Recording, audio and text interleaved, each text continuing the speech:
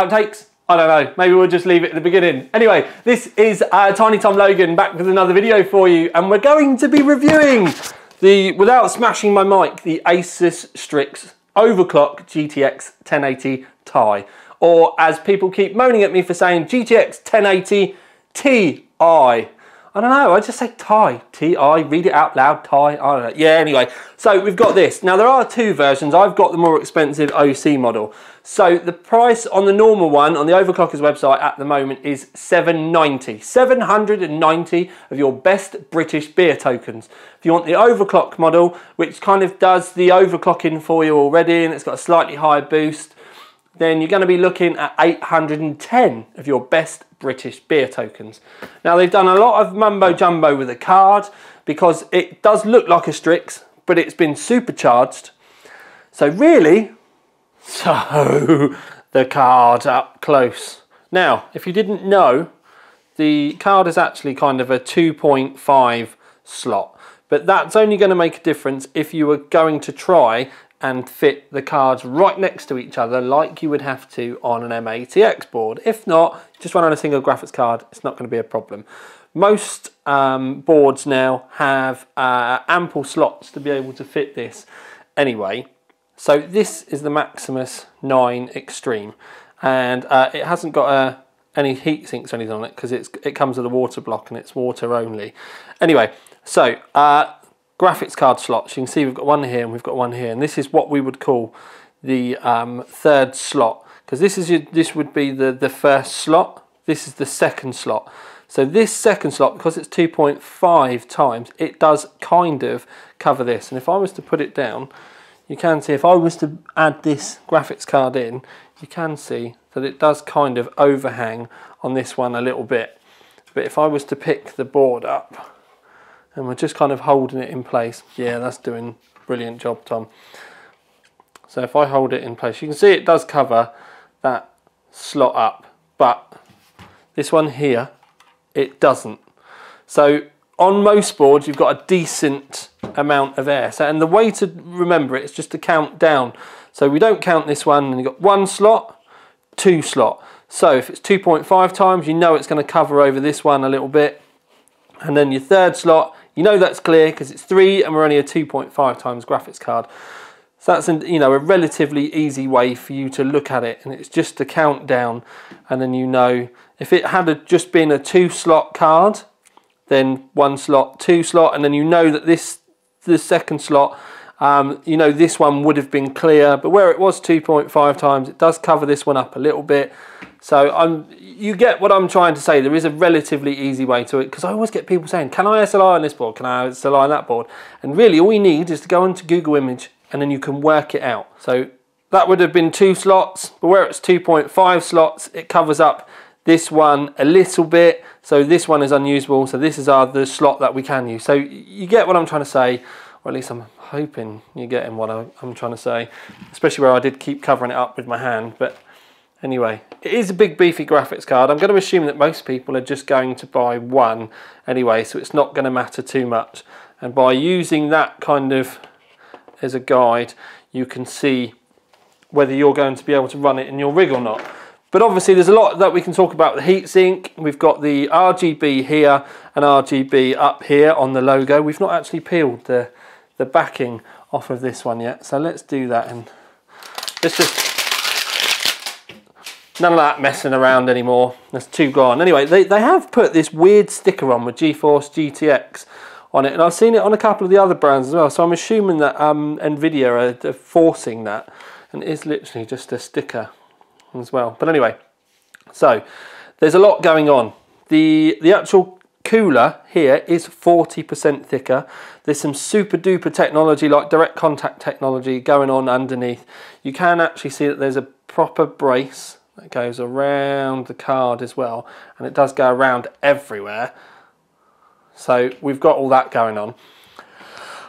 So it is a bit thicker. It does mean it's a bit heavier. The brace does mean that it should keep it nice and flat. They do go on about this super contact technology stuff as well, but really the only way for me to be able to show you is for us to void the warranty. Not that I get any warranty, but it's got one of those little sticker things on it anyway, so we'll we're going to take the cooler off. We're going to get her undressed and we're going to see her in all of her silicon finery. So there was a bit of tape down on this end, so we've opened her right up. So what I'm going to do is just disconnect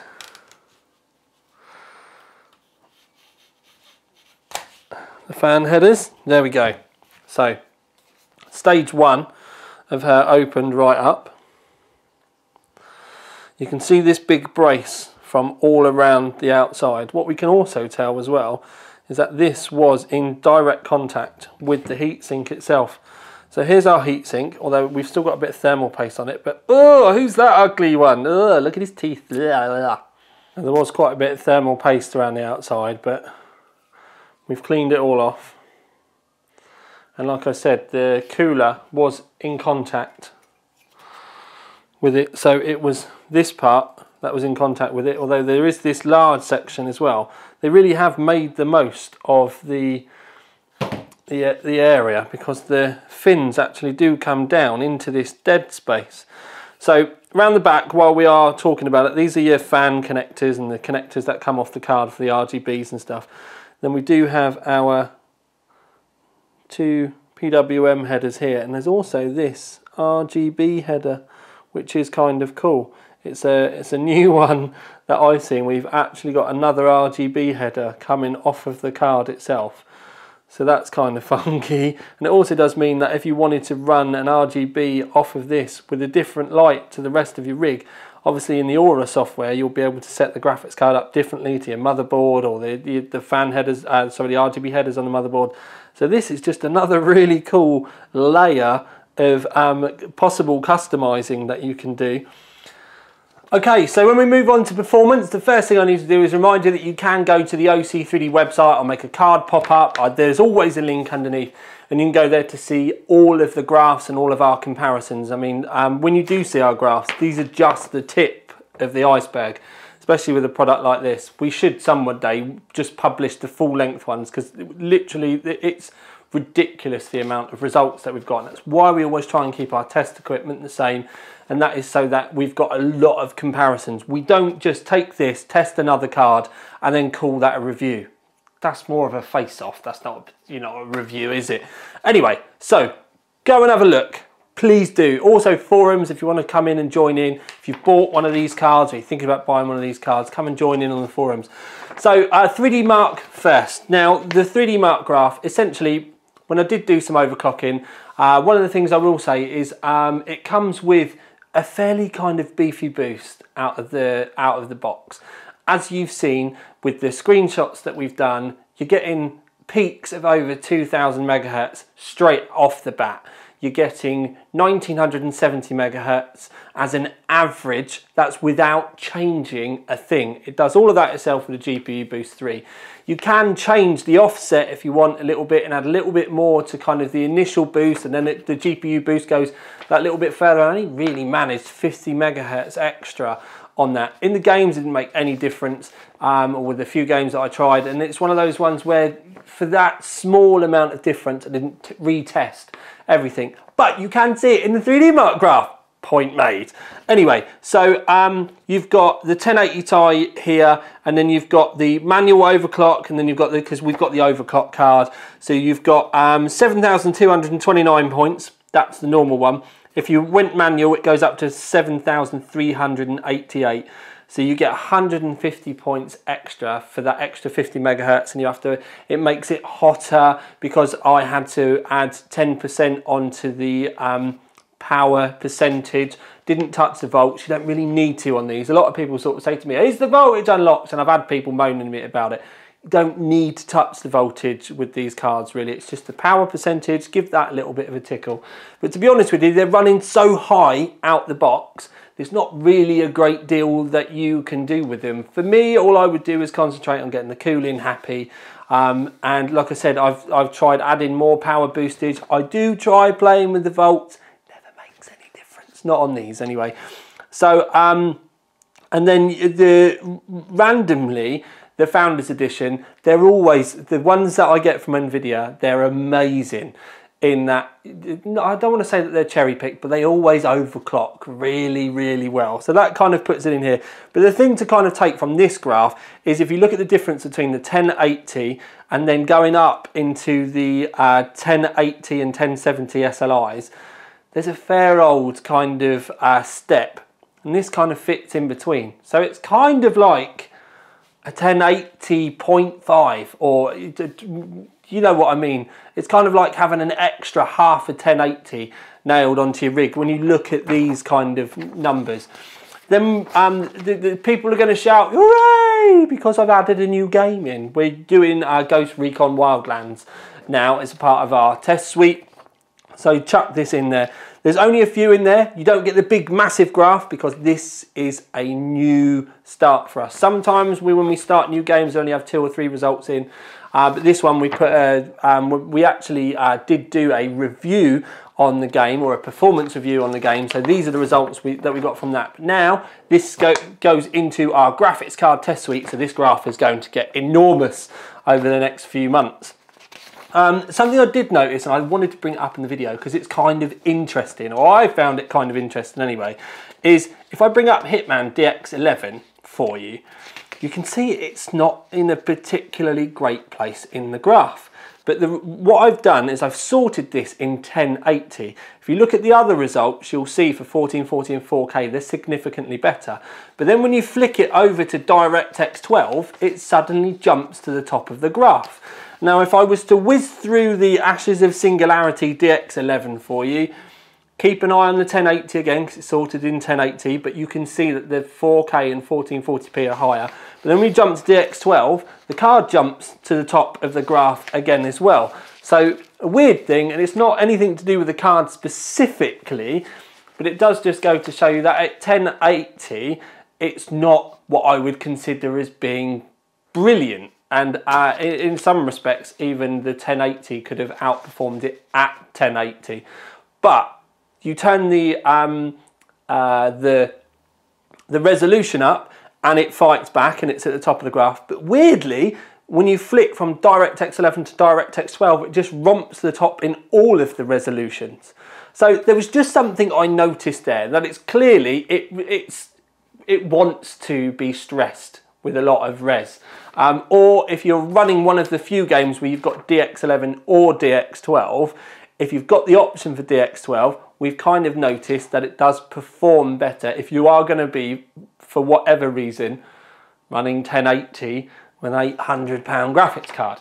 Anyway, so talking about £800, there are going to be 2 models. This is the overclock model, which is going to be £810, and then you've got the one below it, which is the normal one, is going to be about £790. Now obviously that's an awful lot of money, and I know a lot of people are going to be instantly going on about that's not the price of the Founders Edition. Well, we do kind of need to realise it's not a Founders Edition. Yes, you're going to be paying a little bit of extra money for what can only be described as an epic cooler that looks really nice. It's nice and fat, it's really quiet, keeps the temperatures down as well. Don't forget, this is running quicker, yet it's cooler than the Founders Edition. Now the reason why it's cooler than the Founders Edition is you do need to remember is the Founders Edition is kind of, they're designed and they're set to run at 85 degrees.